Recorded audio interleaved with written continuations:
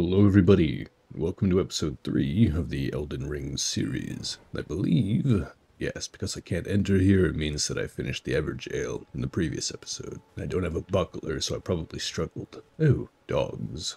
Just get away from them, not try to piss them off or anything. I don't know why, I feel like getting the accessory here just in case I decide to use ranged weapons. The power of a shield is just incomparable to everything else. Being able to just block everything and not take damage, it's amazing. Then you add in, of course, jump attacks, which can stagger everything. Truly makes you untouchable. There's normally a second wolf over there, but I guess I'm just not gonna have to deal with that one. It ran away like a coward. Let's enter this little thing here. Pick a fight with these guys.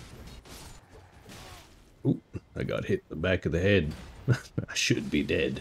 I think most people would be if they took a sword to the back of the head. Here we go. Arrows reached. Oh, right. This is the one that increases range of bows, not damage. It's too bad. Let's see. Oh, Now, I guess I'll keep the flask on the bottom menu there.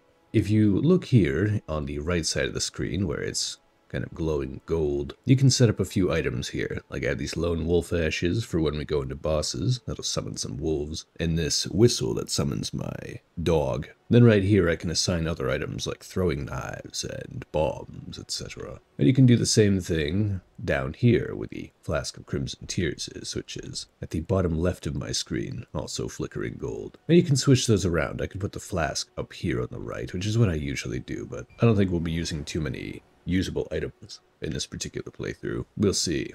Switch it around later if I have to. But actually I don't need to run around on the horse.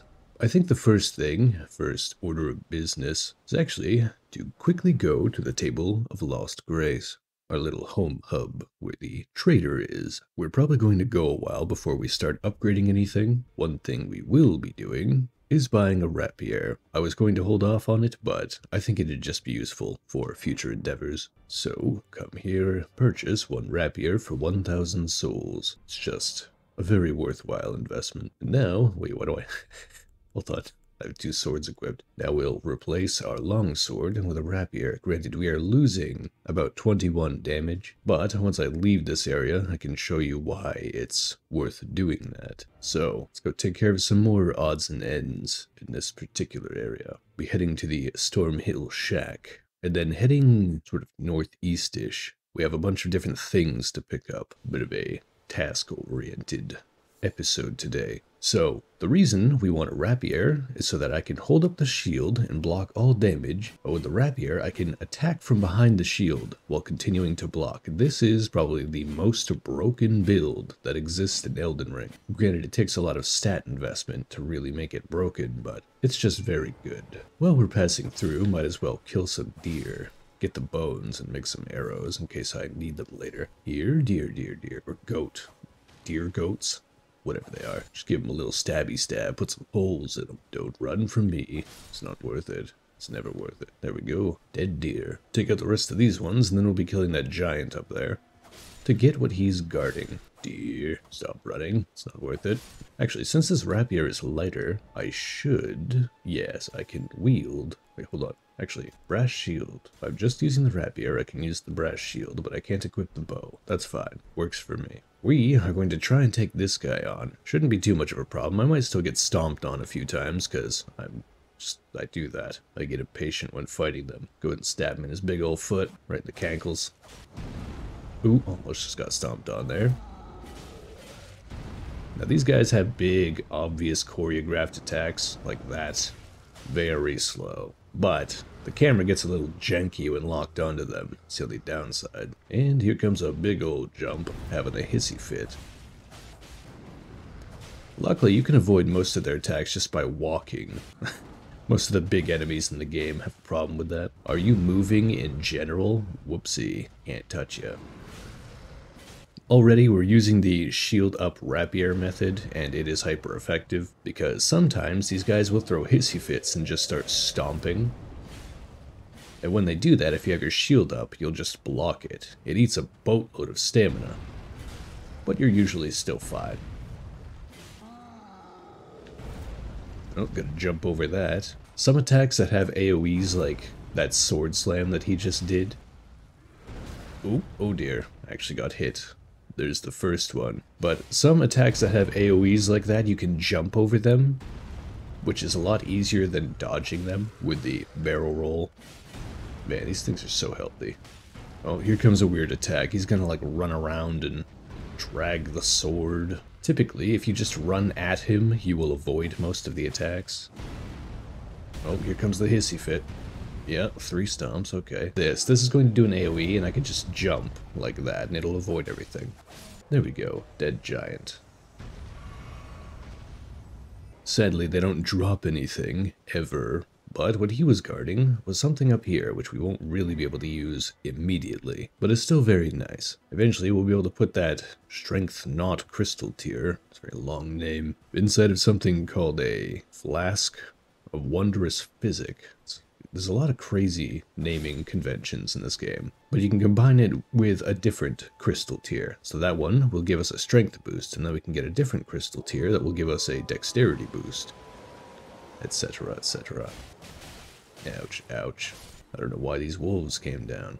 Ah, okay, this is interesting. If you see enemies with golden glowing eyes, they will give you about 5 times the amount of runes for killing them, but they will also do more damage. A mechanic you don't see very often, and I really don't understand what causes it. This one, where he's got them glowy eyes, I don't know why he has them, but he does. Wasn't that much stronger either, but he gave 275 runes, unlike the others, which gave like 30 or something. Let's see. Drink some of this flask, and then we'll come over here in front of this arena. Now, I just got booted off of my dog because I'm being invaded by an NPC. It's like a fake invasion. This is normally how PvP works in this game. Oh yeah, I forgot he's got a big ol' hammer. The shield and rapier thing is also insanely good for PvP, as long as you have a good shield. Then again, big, angry weapons like what he has are pretty good for PvP too, because it's hard to get staggered when you're attacking with them. Works especially well against things like this, a rapier, because, well, I do no poise damage. I basically don't stagger enemies. Just gotta wait for him to attack and then hit him in the recovery frames. It's the only real method. But it's still very simple, because this is just an NPC, not a real player, so it's not gonna do anything complicated.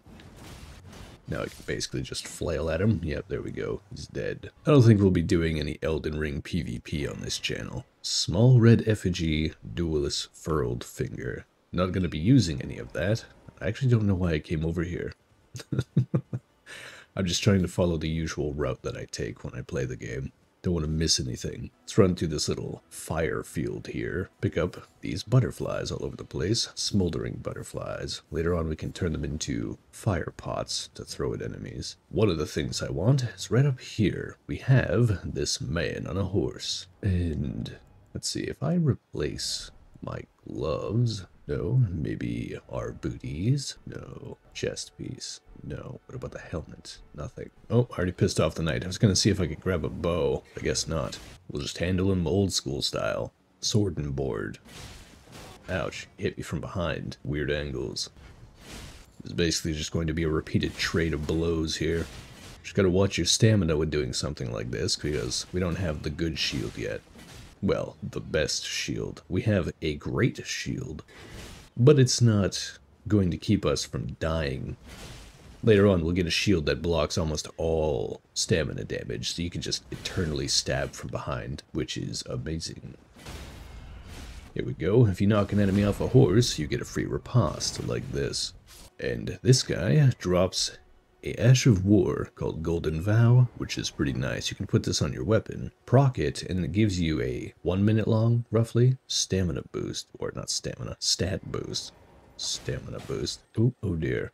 Trying to kill this scarab. Get a free smithing stone. Use that to buff our equipment later. There's a lot of small things in this game that just add up. Collecting smithing stones here and there until eventually you can max out your weapons. Killing deer so you can actually have arrows. Picking up poop so you can refine your weaponry. It's more dogs. We're just going to run past them. We are heading to a little shack over here. That is our goal. Let's go ahead and touch this grace. Then we'll rest at it to get our life back. Now inside this shack is War Master something rather. I don't remember his actual name. Bernard, I think it is. And he's gonna say a bunch of things that we don't care about. But he sells Ashes of War. The most important one probably being the parry, which I'll buy right now. And then the second most important being no skill. So this means that if you have a weapon with an Ash of War on it, and you don't want it to have an Ash of War, you can remove it. Very nice. This is probably going to absorb a lot of the souls that we have, but it's worth it. We'll take Quick Step,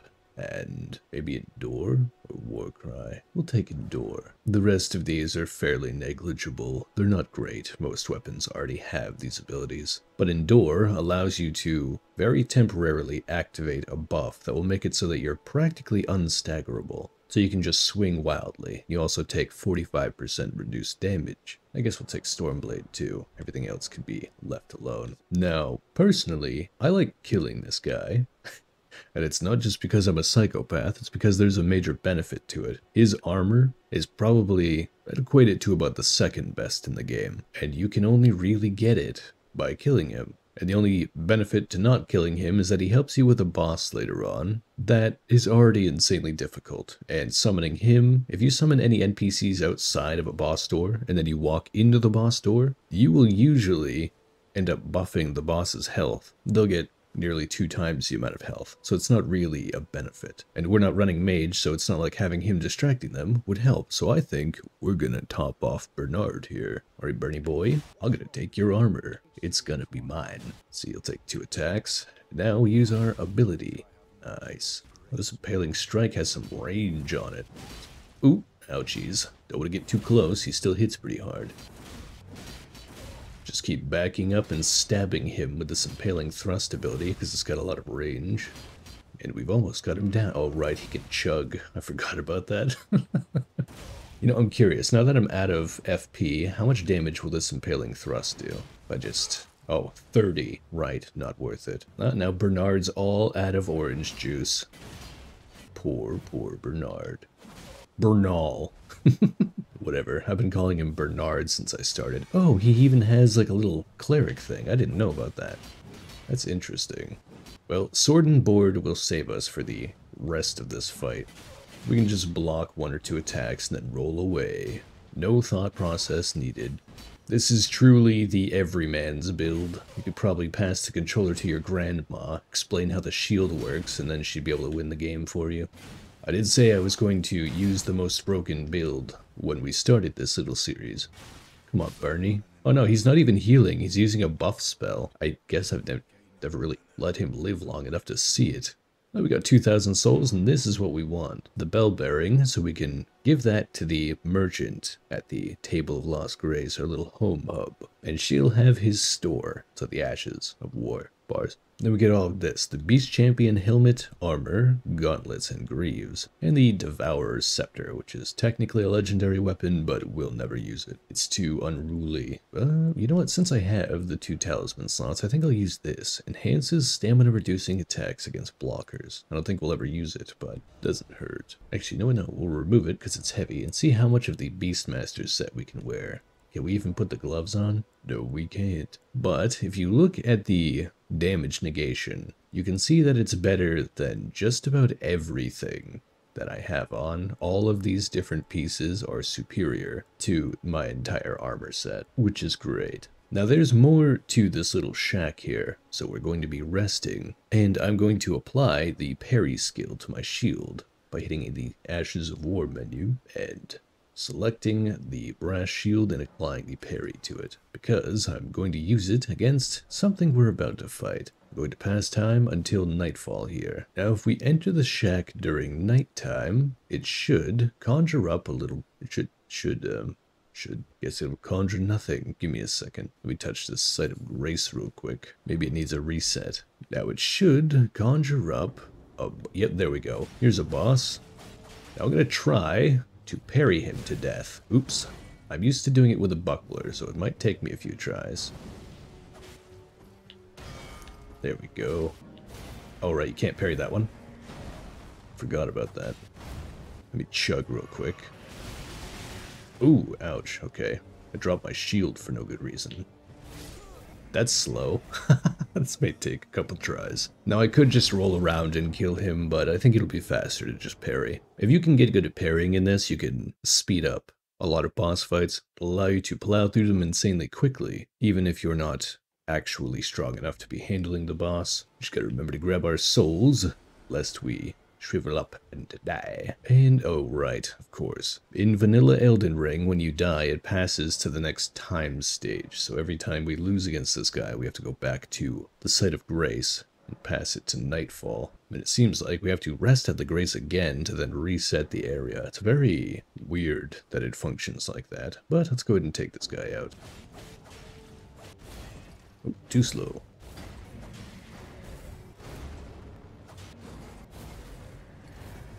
When his sword is glowing red like that, I'm pretty sure you can't parry any of the attacks. So we'll just have to keep an eye out for that. When he's charging it up like this, however, you can just strafe around him most of the time. That grab, you have to dodge. You cannot block it. Here we go. 2 parries in a row. Bars. Ooh, missed the timing on that one.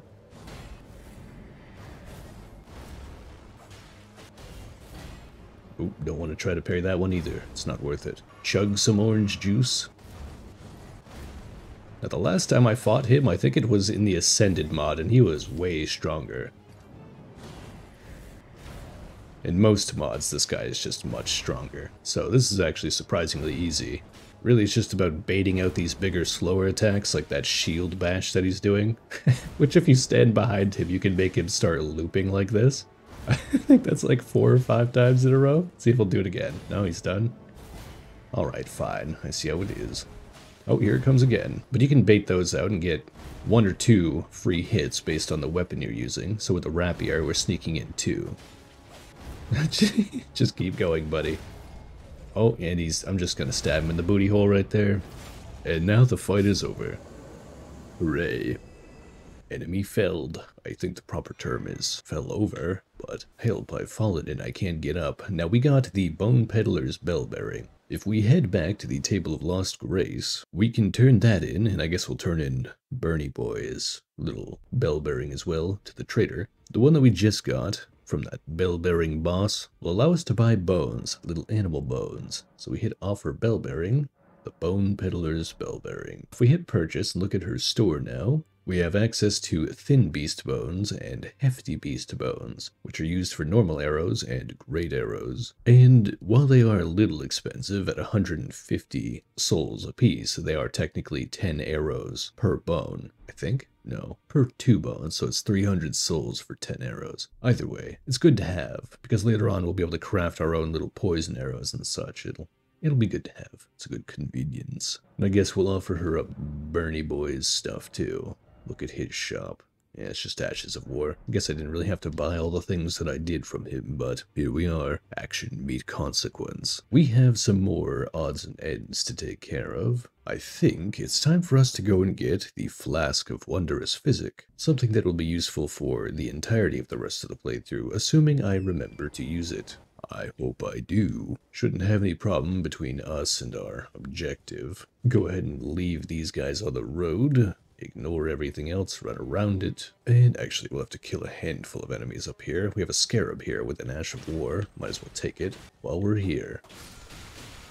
Ouch, ouch, ouch, ouch, ouch. Uh-oh. I got distracted. Wait, is that? Oh, no. We have one of these guys. I'm not talking about the enemies that are right in front of us. I mean that guy in the dark armor up there. Yeah, that's a problem. Okay, we've started something. Let's lock onto him.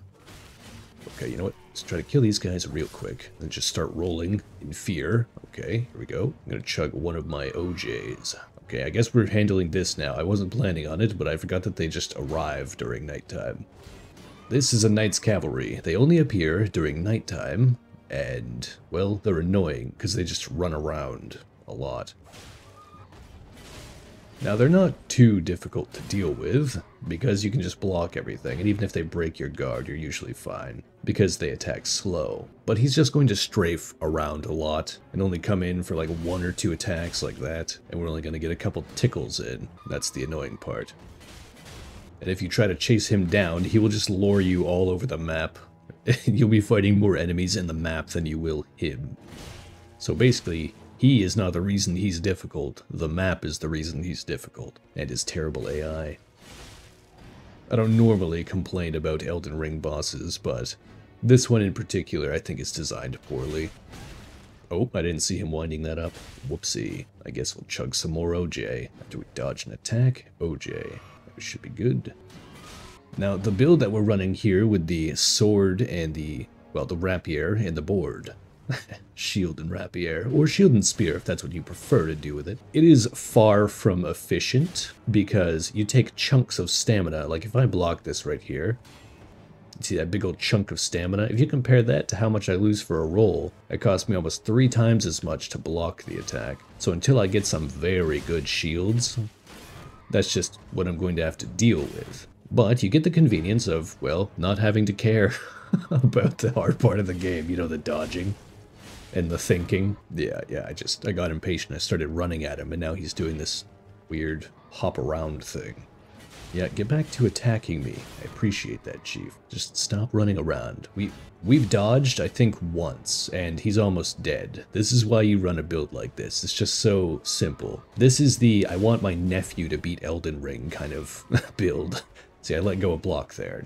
I'm still only down to like half health because this is also just already a tank build. Because we're going all vigor and endurance. And then, even though rapiers are dexterity weapons and it's our primary way of damaging the opponent, we're going to prioritize strength after all the health and endurance and tankiness. And there is a reason why. It's because we want bigger, better shields. Always prioritize not taking damage over doing damage. That's how you get good. It's essentially all people mean when they say that to people who are like, oh, Dark Souls is hard. And people are like, oh, get good. It's basically just this. Focus on not dying. Oh, we killed his horse. Well, let's make him next. Uh-oh, you've been penetrated. Enemy felled the fuck off of his horse. That wasn't at all part of my plan, but let's go and grab this on this bridge. I guess we got that over with. I didn't even pay attention to what Ash of War he gave. We'll check it at the next Site of Grace. Let's grab these butterflies. I want to get as many of these smoldering butterflies and mushrooms as we can, because eventually I'd like to turn our cracked pots into fire pots. Try to kill this little squirrel thing for bones. Bones. But you can make something called a fire pot, which actually I think I could make that right now. Right, fire pot. All it takes is one mushroom and one of those smoldering butterflies. You just pick them up in the world, which is great. Go ahead and make some bone arrows for, well, later. You know what? Sure, it's time to clear out some giants. This is sort of part of the process here. Can I just target his one leg? Thank you. Now these giants are kind of stuck to this thing here, but you can still just kind of stomp them while they stomp you. Because they can't move. That other giant to the left is pinned to a carriage behind him. You can just sit here and tickle this giant's foot while he has a bit of a hissy fit, because all he can do is that stomp attack.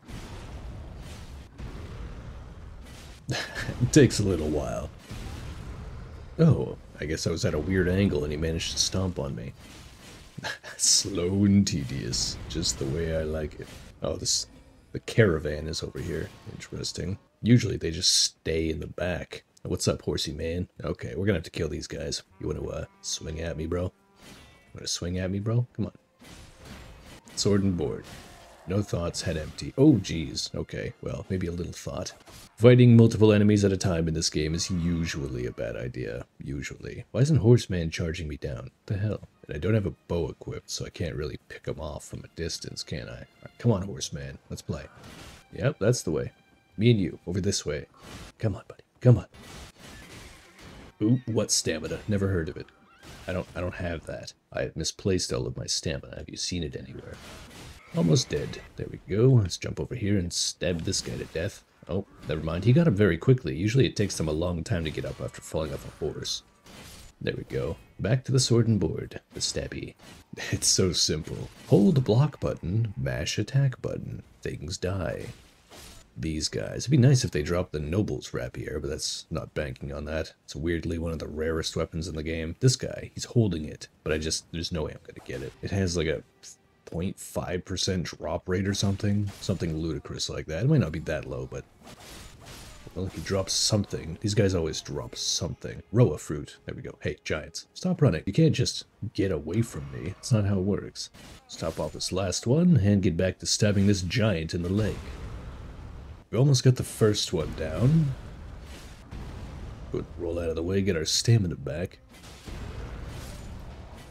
This is where magic would shine, certainly. Being able to pew-pew these giants from a distance and much quicker. So you kill the first giant and the second one will take a knee. Which means you can just, well, get back to stabbing. It's really no different than the previous one. Yeah, magic definitely shines here. I guess just having an unupgraded rapier is a bit low in the damage pool. But it's the price we pay for having an insanely safe build. Once we upgrade it, we'll be able to kill things in just 2 or 3 stabs. Maybe not the giants, but most things. Look at that, already halfway down. Amazing. All with basically no effort. I have ran through all of my Estus, but that was between the Knights Cavalry and those other dorks that came at me in a group. Horseman and the Torch Boys. This is going to be so much better once we get the Antspur Rapier. There is a rapier that does something called rotting, which is sort of super poison. And being able to poison things from behind your shield means that it doesn't even matter how much damage the rapier does, the poison will just destroy them after proccing. Then we have one more guy over here. Let's go and stab him in the booty hole. Oh, we have 2 more. Okay. Hey you, give me your rapier. What do you think? No? Roa fruit, herb.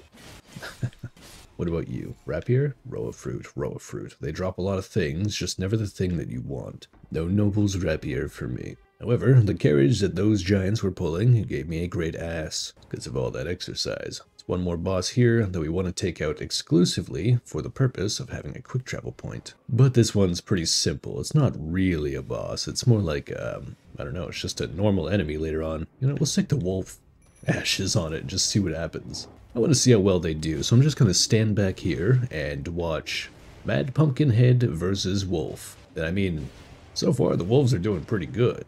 They're going to die first for sure, but they're still doing good. Get 'em, wolfies. Get 'em. Good little wolfies. You know what, maybe I'll just have a sit. Yeah, I'll just have a little sit. See how it goes. Just sit right down here. Yeah. Yep, they sure are. Oh no, he's gonna hit me. Nope, Will. I think I'm fine. Oh, nope, no, not. Oh wait, I don't have any Estus. I guess I shouldn't mess around. Fine, I'll help the dogs. I have more than enough stamina to deal with this. Just gotta watch out for that head slam that he's doing right there. That takes a lot of my stamina up. Just leaving the one wolf alive to do some damage to him from behind. This Mad Pumpkinhead thing has a lot of armor, well, specifically on its head, for obvious reasons. But it's very easy to just accidentally hit his helmet and do 9 damage instead of, well, 90, which is annoying. Let's go ahead and touch grass. Grass. It's grass flavor. I guess we'll open this door. There's no reason to. There's an NPC in here. Sellin. She sellins some sorceries. Blah, blah, blah, blah, blah. Exposition, exposition. Study sorcery, not interested. But if you are a sorcerer, you should come here and probably buy some of these. Minimally, Scholar's Armament. That's it. The rest of these are fairly irrelevant. You'll already have Glintstone Arc and Pebble. The Barrage is bad. Don't waste your time. Glintstone Stars is also bad. But if you're lazy and you want to kill bosses without having to aim at them, sure, do that. Let's go ahead and sit at this grass. And now we're going to make our way to that Flask of Wondrous Physic after we hop on our dog and get out of here. We're going to ride back down, kind of close to where this bridge is, that bridge over there where we fought the Knights Cavalry, unintentionally. Then we're going to take a right, away from the bridge, and down this little road here. I'm actually going to go a little off the road, just so I don't have to deal with any enemies in the area. Many trees. Oopsie. Got stuck in trees. Many of the enemies in the open areas, the non-dungeon areas, really just aren't worth messing with. I'm thinking I should put some of these points into endurance so I can wield my bow properly. Wouldn't be a bad idea. Yeah, I'll probably do that. The only other option would be finding a crossbow somewhere. Nice light one. But those kind of suck. Yeah, I'll pass on the crossbow. Let's kill us some goat dogs. I really Is it? It's goat, right? It looks kind of like a goat, but also a deer. It's a deer goat. It's a goat. Let's go ahead and touch this grass. You just follow this road down here. You'll run into it naturally. We're going to continue following this weird little, like, southeast-ish road. Let's see. 3 points into endurance should be good for now. That will allow me to... Oh yeah, that'll give me an extra, like, 5 pounds of carry weight. Shouldn't need to touch endurance again for a while. We'll do that. While we're at it, what did... Oh, repeating thrust. I think that's what we got from the Knight Cavalry that we killed, which is pretty neat. Oh no, yeah, the Scarab gave us determination, then repeating thrust is from the Knights Cavalry. Cool beans. Let's get back on our horsey doodle dandy and right up here. We are about to kill a man for no good reason. Well, actually a pretty good reason, but we're gonna kill a man. That man, the one that's talking to us. I didn't say that you could speak to me, Chief. Oh man, you have so much to say, don't you? I'm sure it's just a bunch of wonderful things, but really I don't care. Let's go ahead and try to keep him from falling off. That could get annoying, having to go down there and handle the enemies. Oh, that missed. Wonderful. Let's try at a different angle then. There we go. Alright, Kenneth, come and play, buddy. Come on. It's a cute little dagger you got there. You have something that I want. It's a very simple mechanism of life, and like a damn bandit, I'm gonna take it from you. What are you running away for, Kenneth? Oh, you all out of orange juice? There we go. Oh, Erdtree, why have you forsaken me? Now, stop being a drama queen. Alright, so what he had was a golden seed. That means that I might be able to upgrade how many flasks of Crimson Tears I have. More orange juice. Let's go and continue heading south for now, so that we can go and get our flask of Crimson Tears. Also, boar. Piggy wiggy. Well, it survived my first attack with like 1 HP in a dream. Deer? No, that's a boar. Might as well kill them. There's no reason not to. If I could just figure out where it is. It's in the bushes. Sneaky boar. This is what we want. A church. And we're not here for the faith. We're here for the flask. Crimson Crystal Tear and a flask of Wondrous Physic. And over here, near this statue, is a Sacred Tear that will increase how much our orange juice in the lower left, the flask of Crimson Tears, that will increase how much that heals us when we use one. And if you're a mage, that will increase how much FP you recover. It's good stuff. Yeah, so if we go into here, we can increase how much the flask recovers. We now have a flask of Crimson Tears +1. We will need 1 more golden seed to increase how many flasks we have, though. But that puts us a step closer. We have a new menu here, Mix Wondrous Physic, which you can interact with to, well, mix your Wondrous Physics. All of the items you pick up, called Crystal Tears, can be placed in here. You can have 2 at a time inside this flask. It will give you 2 different benefits based on what you put in. So, it comes with this one, which restores half of your HP, and the one we picked up near that giant at the beginning of the episode gives us a temporary boost in strength. Gives us +10, I believe, strength for about 2 minutes, which is a pretty long time. That's basically a whole boss fight. Now, we have a few other things to do, but I think we'll be taking a bit of a alternate route to a later point in the map. Because if you run behind the church, you can see it right there, you just run behind that statue essentially, you'll run into this portal here. If you interact with it, travel to another location, and bada bing bada boom, you're right behind a boss, and you don't want to touch it. If you open your map here, you'll see that you're way in the upper right of the map, which is neat. It's also a portion that you couldn't really see before. It's the easiest way to point out that the game is even bigger than what you're seeing here. There's also underground portions. It's massive. Imagine Skyrim, but hard. We're gonna go ahead and crack this door open and ignore the strange beast man back there, just so we can touch this grass. Grass. And that's so that we can quick travel back anytime that we want. Now our goal is to ride our mighty steed past this weird gargoyle thing. Yep, ignore it, pretend it's not there. I like to go around the right side of it because sometimes if you go around the left, he just doesn't like it. I don't know why. He has a propensity for attacking to his left side, I guess. And what we got there was a golden seed, which means we can now upgrade how many flasks we have. We're up to 7 at this point, which is pretty cool. And if we keep following down here, down this hill, we have a Site of Grace. And this is likely going to be the end of this episode, but before we end it, I will show something that, well, you could find in plenty of other videos, but I suppose I should highlight it. If you are actually, for whatever reason, following through this with your own playthrough, if you find that you're having difficulties dealing with anything, the site of grace that we just got is right here. Then there's a little road. Across from it is these guys, these little enemies here. And they hit like a truck, for sure. But in turn, they're super plushy. And if we look at the souls after I kill one, I just gotta get to the point where I can actually kill one, though. They are, after all, further in the game, technically, than we're supposed to be right now. You can usually just aggressively R1 at them. Now, if we look at my souls, I just got 1,094 from killing one of them. And there's 4 down this little path here. And they're all kind of spread out in such a way that you shouldn't get attacked by more than one. Most of the time, unless you've been moving around a little too much or unawares. So if you want to level, this is a good place to do it. If you kill one of these, it's about the equivalent of killing one of the giants in the previous area. So, this is your grinding spot. And this is also the end of episode 3 of the Elden Ring series. Thank you all for watching. I hope you have a wonderful day, and I will see you in the next episode. But for now, goodbye.